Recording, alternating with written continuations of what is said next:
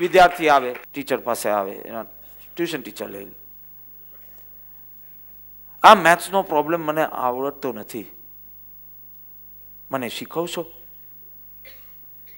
હવે બે રીતે આનું થઈ શકે. શીખવશો એટલે પેપર લાવે, પેન લાવે અને બરાબર સોલ્વ કરી આપે અને એને બતાવે, એ ગોખી લેશે, એની શક્તિ નહીં વધે. બીજી રીત છે શીખવવાની, કારણ કે અહીંયા મારા સદગુરુ આવે છે એટલે.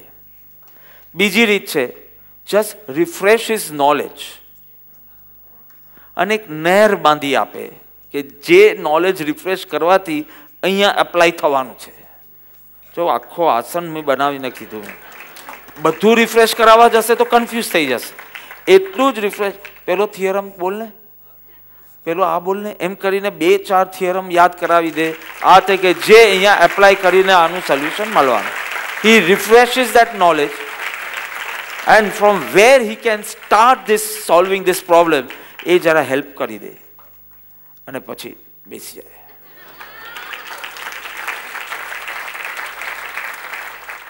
C it is beautiful. શીખવવું શબ્દના 2 અર્થ થાય છે, એટલે એનું કામ કરી આપવું, એની સામે કામ કરવું, આ શીખવવું. એનાથી કંઈ બહુ લાભ નથી.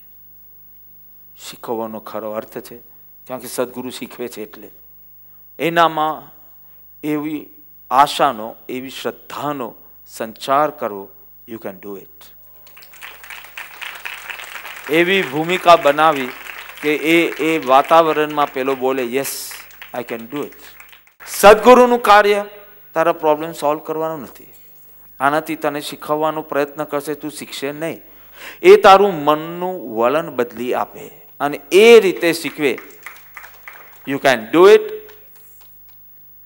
You should do it, you will do it.